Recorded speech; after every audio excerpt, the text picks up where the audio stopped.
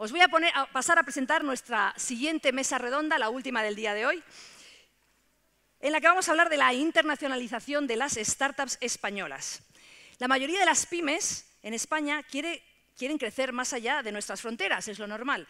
Así lo afirma el estudio sobre la internacionalización de la empresa española realizado por la Cámara de Comercio el año pasado. Más del 70% de las startups de base tecnológica creen que facturarán más en el exterior que dentro de España y dentro de 3 años, o en los próximos 3 años. Ahora bien, ¿qué piedras se encuentran en el camino las pymes para internacionalizarse? Que no hay que internacionalizarse. ¿Es su pequeña dimensión corporativa? ¿Es la financiación? ¿Es la selección de un socio en el mercado de destino? ¿O son los aspectos regulatorios los que más pesan? Y otra pregunta, ¿la internacionalización es para todos? Pues bien, estas y otras cuestiones se van a tratar en la mesa que hemos preparado a continuación. Como siempre, tenemos un moderador, en este caso, moderadora de excepción. Ella es la directora de Financiación y Relaciones con Inversores de Invest in Spain del ICEX, María Jesús Fernández. ¡María Jesús! Es que está cerrada la puerta y no se oye. ¡María Jesús! Me encanta, nadie me escucha. María Jesús Fernández. Que ya te presento. No, tú no, María Jesús Fernández. A ver, vamos a poner orden. No, vosotros no, momento. Aquí. Ya que estáis aquí, no os vayáis, no os vayáis. Esto ya han debido tomarse algo. No os vayáis porque ya he presentado a María Jesús Fernández como nuestra moderadora, ya he dicho tu cargo, tu título y todos tus secretos. Muy bien, y ahora sí que entre en la mesa de María Jesús. Venga, ala, ellos son Laura González Stephanie, está Wendy Waterbolt, que no sé si lo pronuncio, ahora lo presenta, y Jackie Abitbol. ¿Sí? Ay, señor, con lo de los premios nos hemos emocionado. A ver, María Jesús, ¿estás bien ahí? ¿Prefieres estar en el centro? Ponte al lado de Wendy, mejor. Y así, uno a cada lado, y así, ¿vale? So we can make a flag. Perfect. So we're going to talk in English. Oh, sorry, I forgot to say. Oh, I'm so sorry. That's sorry. With all these changes, and sorry, this is going to be in English. You all have the app. Sorry about that. Todos hablan y entienden español, but Wendy, she rather, although, sorry about that, Wendy. She's from Cardiff. If you invite me next year, I'll do it in Spanish. Okay. No worry. Sorry about that. María Jesús, all yours. Well, thank you so much. Hi, everybody. I know it's late in the evening, but I want to thank you for joining us in this panel discussion that is going to touch upon, I think, a very interesting issue, and is the extent to which the Spanish startups are attracting international investors against the background of a very, very good year for the venture capital industry. At the global level and particularly in Spain. We have 3 remarkable speakers. All of them have a highly geographically diversified portfolio with nice investment opportunities in Spain or Spanish startups. So they all have already shown a very nice excitement of what they are seeing happening in our country, in our startups. So it would be fantastic to learn more from them on what are the key drivers of this interest and what is the funding source the funding source for finding those nice investments. It's networks, it's founders, and how do they see things going forward. So I'm going to start with a round of self-presentations. Well, I'm María Jesús Fernández. I'm the Director of Finance and Investors Relations at IFEX. I don't know if you are well acquainted with this institution. Very briefly, we try to support the Spanish companies in their internationalization process, and we also work to attract foreign direct investment. And with that, very briefly, I'm going to turn it to Jackie, and, tell us a little bit on yourself. Okay, thank you, María Jesús. My name is Jackie. I work for Cathay Innovation, which is a European fund based out of Paris, but we invest in China, Europe, and the US. It's a 300 million euros fund, and we typically invest in B rounds, so tickets from 5 to, I would say, 15 million per companies. And what we've done in Spain, so we've been active for the past year. So we are investors in Glovo, in OnTruck, and in Coverfy. So the 3 companies that we are currently investors in Spain. And as for myself, before joining Cathay, I spent 4 years at Orange, at the corporate fund, and the Orange Publicis fund. I'm originally from Madrid, although I have a French accent when I speak in English. and I mean, if you're interested to look for investment and to explore, I mean, how we can help in the development of the companies in Europe, US or China, I mean, welcome to come after the session to discuss with me. Perfect. So, Wendy, your turn. So my name is Wendy. I'm in charge of the startup investments at BNP Paribas Cardiff, which is one of the largest personal insurers, and we have a very strong expertise in payment protection, so CPIs, or whenever you take a mortgage, insuring that, and diversifying in P&C. We are present in 35 countries with a very strong presence in LATAM, because it's almost half of our business. This is why actually Spain is a very interesting place for us, because a lot of Spanish startups end up going to LATAM, so it's it's a good way for us to build further synergies. And so actually Cathay is our partner, because we invest together through a dedicated early stage fund, which is called Seed Entrepreneur, which aims to do investments which have an open innovation objective. So we only invest in companies in which we can build win-win partnerships and bring all the benefits of working with a corporate with the expertise of a great VC such as Cathay.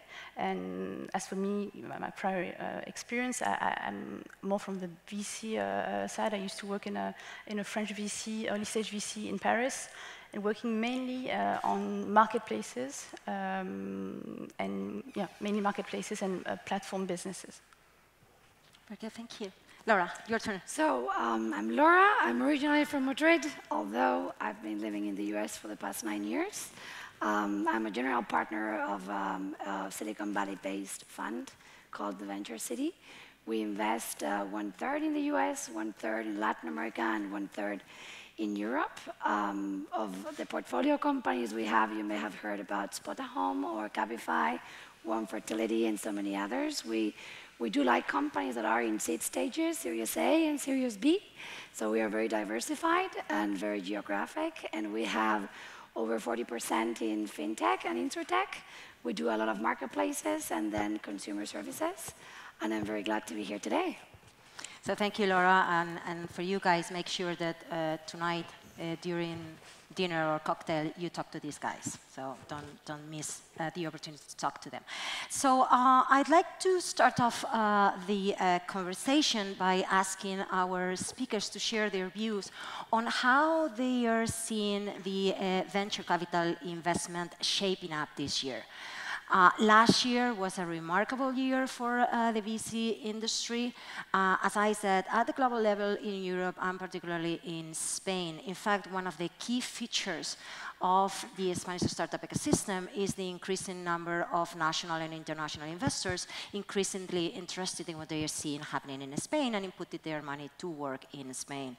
More than 850 million euros invested last year, which for us is record numbers. The fundraising is growing healthy. The number of companies that have been able to close funding rounds of more than 10 million are tripling. And we have already very nice success stories. And we see 1 billion worth of exits already. So very good news for what is happening here. So, but profiting that we have such nice international investors, I'd like to ask you, Jackie, you're investing extensively in Europe, in China, in the US. How do you see things moving in the VC space? Yeah, I will stop moving. I mean, China, I think it's completely different for a lot of reasons. First of all, because of the scale. So if you look at the space, I would say I will first focus on what's happening in Spain / Europe, and then maybe talk about the other two main regions where we invest and also what's happening there. So when you look at Europe and what has happened over the past, I would say 5 to 7 years, maybe more relevant in the past years in Spain is, I really the establishment of kind of ecosystem where you have, money, when you have entrepreneurs, okay, and when you have education. So money is very important to be poured into the ecosystem and to fund, entrepreneurs. But before a few years from now, for a young, I would say, a student or somebody graduated, his ambition was really to join, a big company. Okay. Maybe can we check his? Where do you have the? Move it to the side. There. Maybe it's that. Let's see. Otherwise, we'll. Okay. Okay, thank you. So this is, if you look at, when we talk about Glovo. In case, okay. Okay. So when we talk about Glovo, I think it's a very good example. So Oscar, the founder, he is 26, okay? And he graduated from the US in engineering, and he went straight to a big corporate. He worked for Airbus.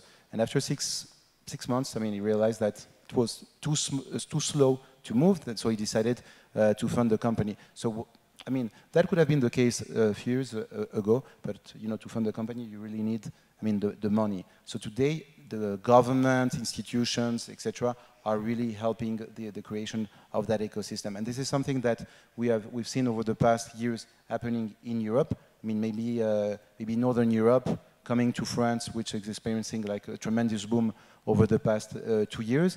And from our perspective, when we look into the Spanish market, we are really seeing that happening. So we have great companies, but without that ecosystem, the notion of even the creation of companies would not have been possible. When we look into the other regions, China was considered to be mainly a copycat country. And but that is not the case anymore. So made in China is not, it does not represent a cheap product, but it represents a high quality product. And then you add the scale of the market with more than 1.6 billion inhabitants, more than 1 billion users of WeChat, which has really completely reshaped payment in China, communication, and so forth. And the companies that we invested in China usually, they don't look to go outside the Chinese market because the market is big enough for them to scale. And when we look into the US, US have been there for years now, and I think that if we look into industries, so I would say that US was mainly deep technology companies, with China being more consumer-oriented companies, but now we're seeing AI, self-driving technologies, and so forth. And our position really gives us the ability to look into the three regions and to compare when we make an investment according to the potential, of course, of the companies. So just to finalize about this overview, I think it's a great time.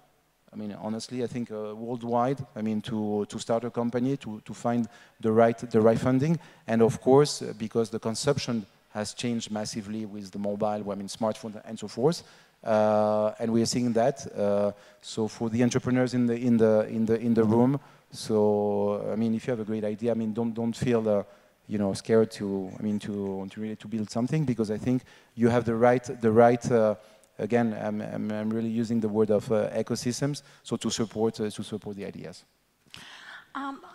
You have, Jackie, give us a broad overview of these three markets, and I wanted to elaborate a little bit more on the US, because Laura, you are based in the US, you know the market very well. I don't know if it's right, the impression that maybe we are now at a moment where UVCs go for bigger tickets, so it's going later stage, and so we have less deals, more money, less deals. So how does that trend affect these guys here? Yes, so I'd like first to explain a little bit about the US market. Sure. So you have the well-known or mature hubs such as Silicon Valley, New York, and then you have all these new emerging cities that are Austin, then you have Chicago for InsurTech, Miami, which by the way, Miami is for the second time the first city in entrepreneurship in the US under the Kaufman Index, which is the index that measures entrepreneurship in the US. So this is why I moved from Silicon Valley to Miami. But anyway, so what you can see is that there's a lot of angel networks, more than ever. I think that that's very interesting because for the seed stages or the very, very early in the past, it was way harder for the entrepreneurs to find that first ticket, small ticket, convertible note from someone they knew. So there's more and more very well organized kind of like angel networks. On the other side, you have these huge funds that are, you know, of course there's some in Asia, like in the Invision funds and that stuff, but also in the US, how these big ones have even more and more money. I think there's a special opportunity. We are a 100 million fund. I think there's a special opportunity for people like us, where the average ticket is around 1.5.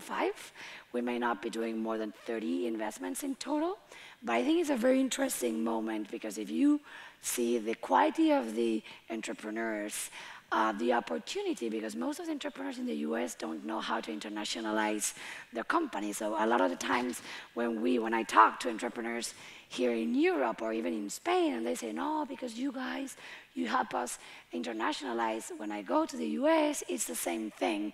They don't know what are the different levers they need to take to go to Mexico, to Brazil, to Europe, or when you go into Latin America, it's the same thing. So at the end, entrepreneurs are facing the same issues. In the US, because it is a little bit more mature, the risk tolerance is higher if I compare to what I see in Spain, but in terms of talent, Spain is amazing. And I think that this is why more and more, all kinds of funds from all over the world are looking into the Península Ibérica, because there's a lot in Portugal as well, because with very few resources, they're able to build amazing things. So sin complejos, that's my message to the entrepreneurs. Think big, you can get it there, and there are already a lot of very interesting international funds coming to Spain to meet all these amazing entrepreneurs. So I think that the moment is sweet, and this is coming from someone that launched my startup back in 1999. I crashed big time with the bubble. So I've been there in the hard times. So I think that now, if you have a very well-built product, if you are very much oriented into data, and you have a very good product market fit, there's a lot of funds that are willing, there's more variety looking into invest in the country. Great. And now, Wendy, corporate ventures funds entering into the game. How, if I'm not mistaken, you're going in that niche of more seed, A series. How do you see trends going on, and a little bit of why corporates are now, you know, entering widely into the game? So the corporates are, you know, in a way helping, and in another way, you know, kind of increasing a trend, which is there's a lot of money on the market, and we see it have an impact on the early stage much more than, I guess, on the later stage, because, you know, it's all it's a circle, it's an ecosystem, as Jackie put it. There's a lot of money on the market. Governments are pushing startup creations. The mindset is completely changing. The role models are changing. And in France, you know, 5 years ago, people would never dreamed of starting a company. Now it's becoming sexy to start a company. And the result of that is that there's a huge number of early stage startups, and they have a lot of money in front of them. So it's becoming difficult to first be on the good deals and find the good ones.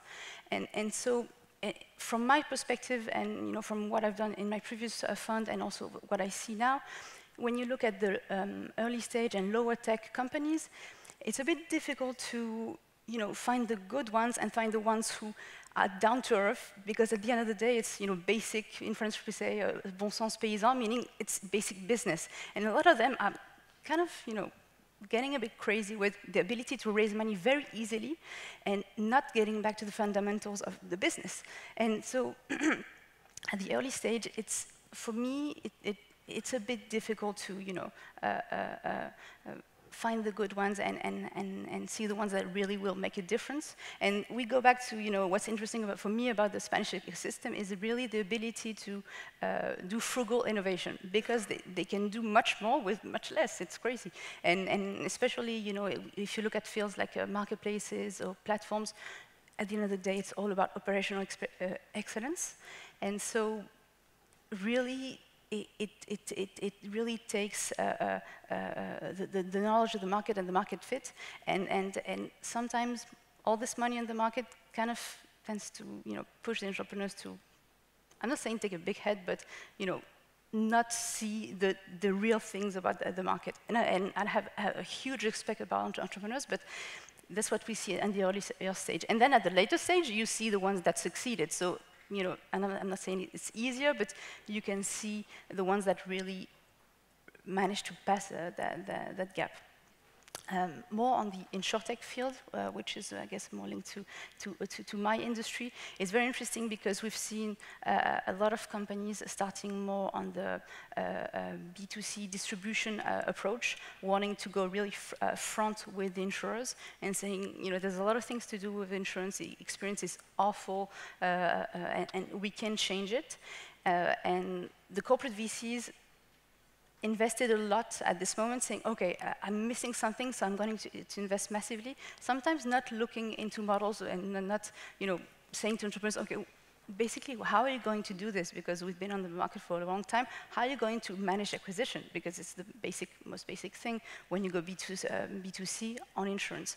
And so they invested massively. Now we can see that they're a bit calming down, and companies are trying to see how they can bring added value deeper in the value chain, and then allowing us to think more about collaborations with the startup rather than really facing them as a potential competitor.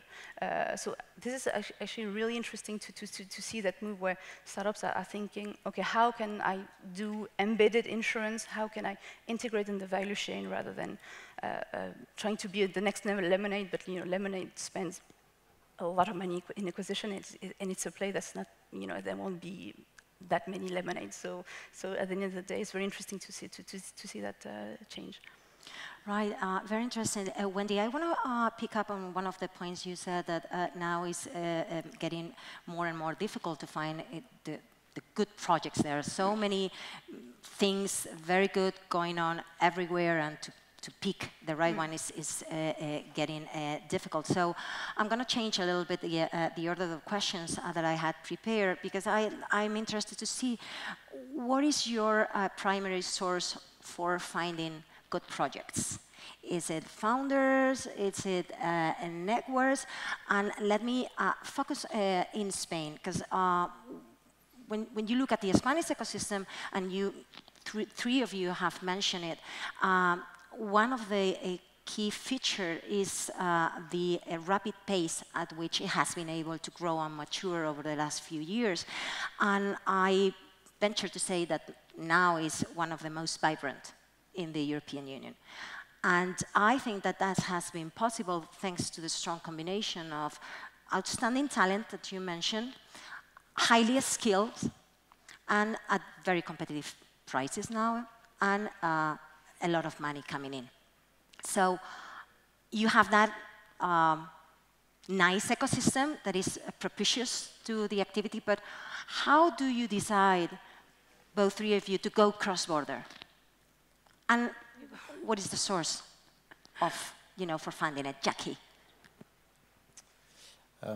So one of the things that we have in our fund, beside the footprint in 3 regions, so obviously, cross-border is the DNA of Cathay, is we have several corporate LPs.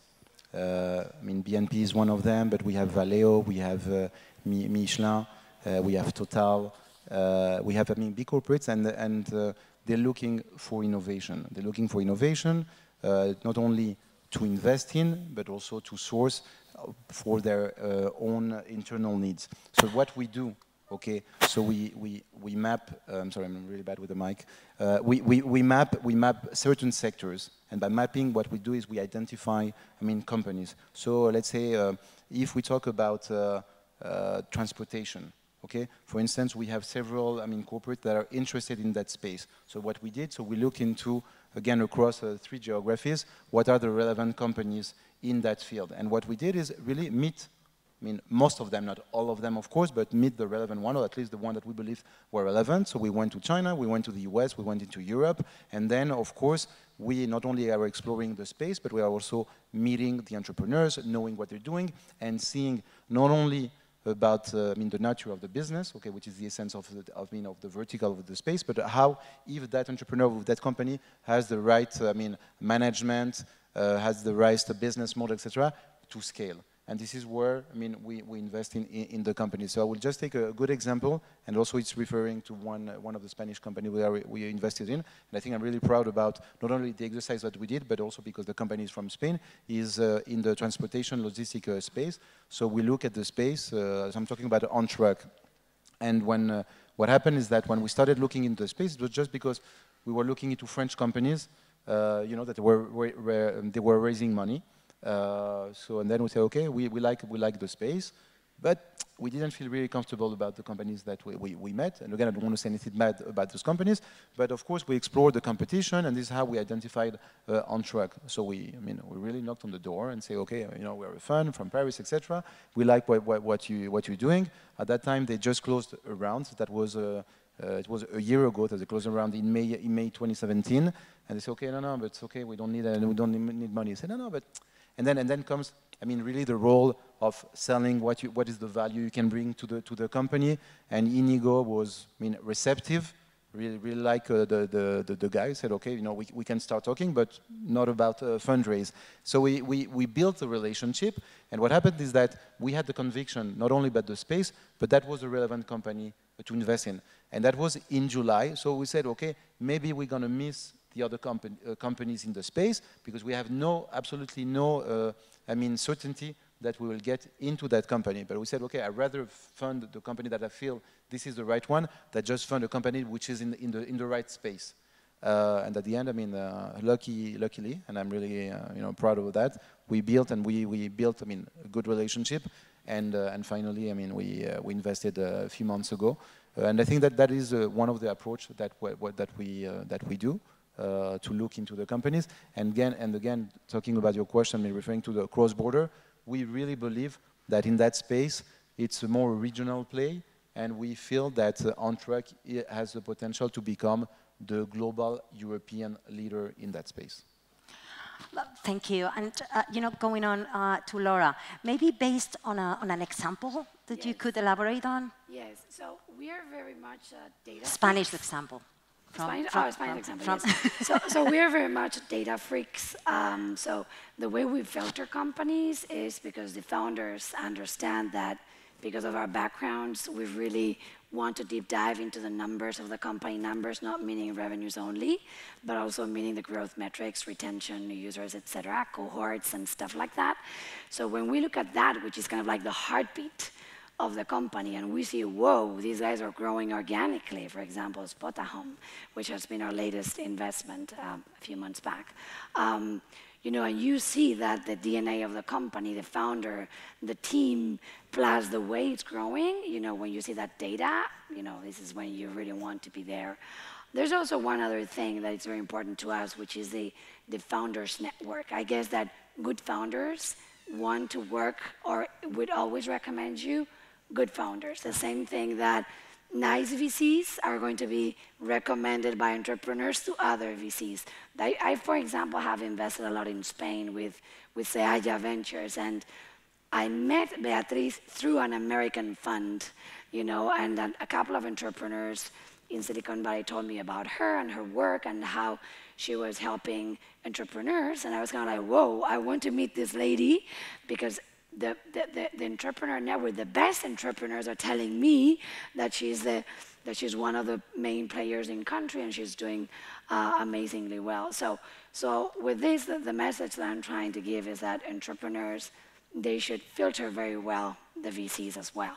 It's not the way we reach out to them, but it's also the way they reach out to us, because at the end, this is a marriage, and you really want to, these 5 to 10 years kind of relationship, You want to walk it with someone that you know that when you're down, they will take you up. So that's so far the learnings that we got. And that's very interesting for you guys to look at the VCs exactly, because that's the marriage. And I want to go back to Wendy and the collaboration it has with Katai, because once you have identified good company, how do you plug it in a corporate to scale it up? So, because I mean, that must be difficult as well. Can kill it or help it grow. You know, plug it in a corporate, kind of different thing, different approach. So that's the whole idea of the partnership. Right. Because the idea was really to respect our, core material, which is startups. So, the partnerships tries to make sure that there's a balance, because Cathay is the investor, so we are not on the board, we are not on the cap table. So they provide the independence of the startup, and they really play the role of a great VC that they are. And for us, we only provide them with corporate business opportunities and open innovation. So, first of all, that's the way that we make sure that we don't crush them. The other thing is to make sure that we don't, wait too long until they die, or we don't provide them enough business to live. So it's also something that's very important when we choose a startup, is to make sure that, without our business, they will still, they're still an exceptional company. And actually, Cathay helps us a lot doing that decision, that they will live even if we don't provide them with all of their business. And the other thing is we try to make sure that the collaboration really comes from business need. So we go both ways, both top down and bottom up.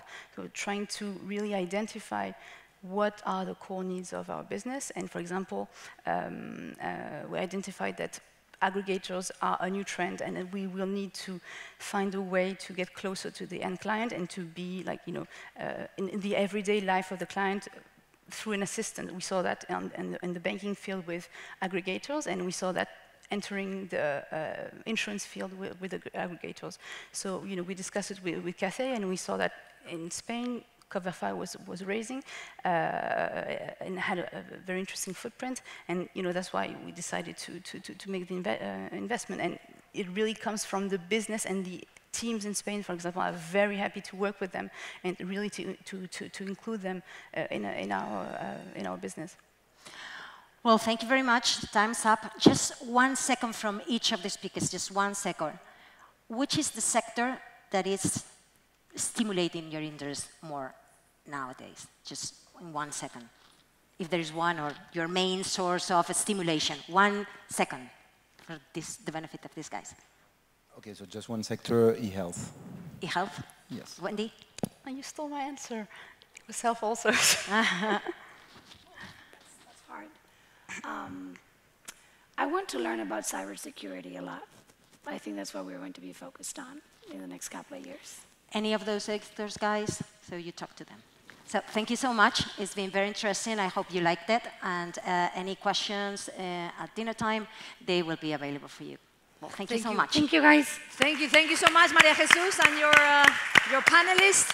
I have to invite you out because we have the last keynote speaker of today.